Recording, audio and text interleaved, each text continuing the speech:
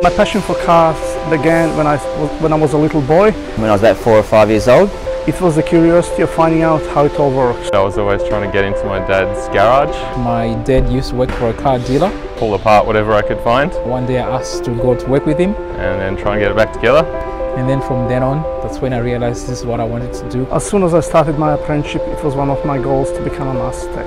I knew very early on in my career with BMW, within my first year of being there, I knew I wanted to be a master technician. There's a lot involved. Lots of practice, training and dedication. I feel proud and now I can use what I've learnt over the years, my experience, and pass that on to the next generation of apprentices, mentor them, and hopefully they become master technicians too.